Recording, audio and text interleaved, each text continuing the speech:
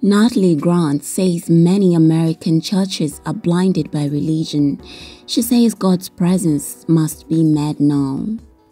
Christian singer Natalie Grant believes some American churches have allowed religion and politics to lead them, and her message to believers is that now isn't the time to be legalistic, but instead to press into the presence of God.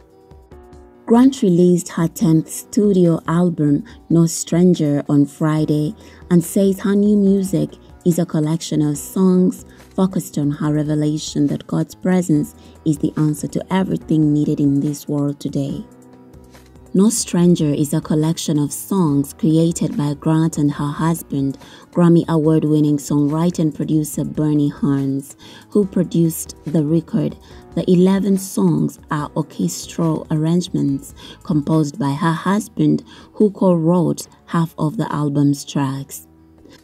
The singer insists that God shows himself to everyone who seeks him.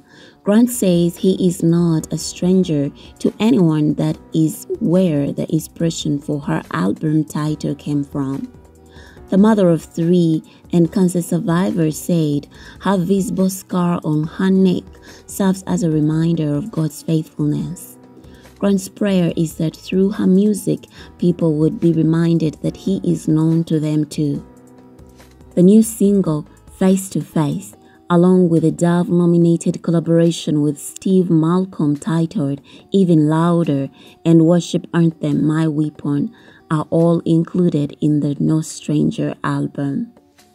The following is an edited transcript of Graham's interview with a Christian.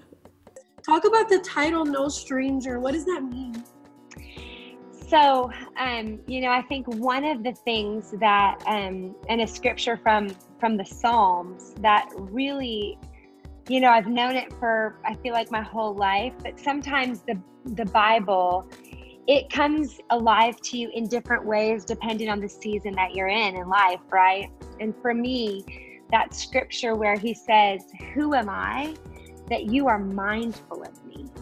Yet you made us a little lower than the angels, and you crowned us with glory and honor." And I think I had this like revelation in his presence. One, his word is life. Like I cry just thinking about it or speaking about it, because the word of God is life. Like it is everything that we need. And when you get yourself in the word, even like for somebody that may be listening to this or seeing this, that's like, I don't understand it, or I don't even know where to start.